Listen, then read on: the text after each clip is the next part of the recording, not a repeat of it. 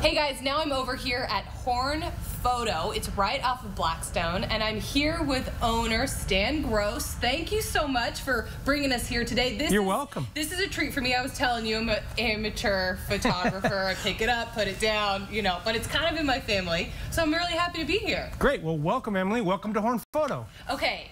Let's talk about sort of this renewed interest in photography. You and I were just talking before. Social media has kind of exploded the photography world. You know, people who might have never been interested in it are picking up cameras and they're taking photos. So how has that sort of impacted your business? Well, Horn Photo's been around a long time, so we've loved photographs for many, many years. But it seems like this recent year that we've all gone through, people have realized photography and cameras and everything are sort of like riding a bicycle. You can do it by yourself or with a safe friend. So photography has really gotten renewed in this last year. People love to take the simplicity of taking photographs and enjoying the images, and it's fun. So I want to talk to all of the amateur photographers out there, the people who are like, I love all these photos on Instagram, I want to take photos of my family. What's a great way for them to start? What's maybe like a great starter camera for them? Oh, well, there's great what we call mirrorless now. I don't want to get too deep into technology, but mirrorless are lighter, they're easier to use. Basically, what mirrorless means is the capture of the image is coming straight onto the sensor. So you get these great images on a small, lightweight camera that you can carry in a backpack or a purse, and then you can take those photographs, and all of them now can go right to your phone. So if you're shooting with a camera, they can quickly be on your phone. So once they're on your phone, you can see them a little better, you can share them, you can save them for printing, you can adjust them in your phone. So the two worlds come together very well. Much different than my college days with the digital camera where you had to race home, you had to put the, the SD card in, load them up to Facebook, much different.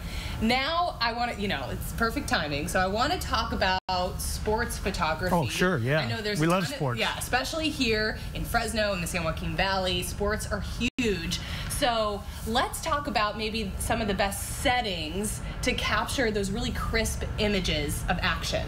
Well, I always kind of start to explain it by, remember, photography is light. Light coming in, capturing light. So imagine the easiest kind of sports action to shoot would be say Pop Warner football in the middle of the day on a sunny day. You're out there and you've got lots of light and action, and that's the easiest. Here's the hardest: in a dark gym trying to shoot basketball. So imagine trying to freeze action of somebody shooting a basketball shot or dunking a basketball in a dark gym versus daylight. So think of it that way. That's so it's just, some are easier than others, some sports are. And if you want to capture that action, you've got to have that super high shutter speed, yes. 1/2000th of a second, or something like that. Right. So it captures that image. The lens inside opens and closes really fast. Yes. Okay. So the better the camera, the better it does in that low light freezing action as you described. So unfortunately, if you're going to go inside and shoot volleyball or basketball, you need a little better camera than you do to shoot soccer on a Saturday afternoon in a broad daylight.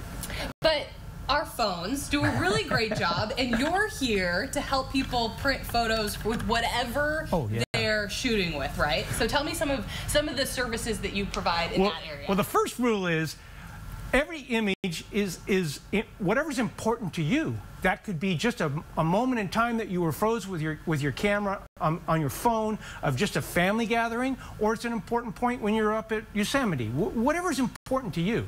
So whether you make a print or you share those images, it's whatever you want to share. And we work with phone photographs or high-end digital photographs from cameras, whichever. And you also do something that's really cool. You guys do restoration, and you also do digitization of like VHS or videotapes. I have a ton of like softball videotapes that I'm sure my dad would love to watch on his phone or something. You guys can handle that. Well, that's the fun part about Horn Photo. Half of this is all about capturing new images, and half of Horn Photo is about helping you do something with images that have already been created. Whether they were created this morning or they were created 100 years ago, we're going to help you with those old photos or those slides or those VHS tapes, and because they're not doing any good if they're in a drawer or up in an attic.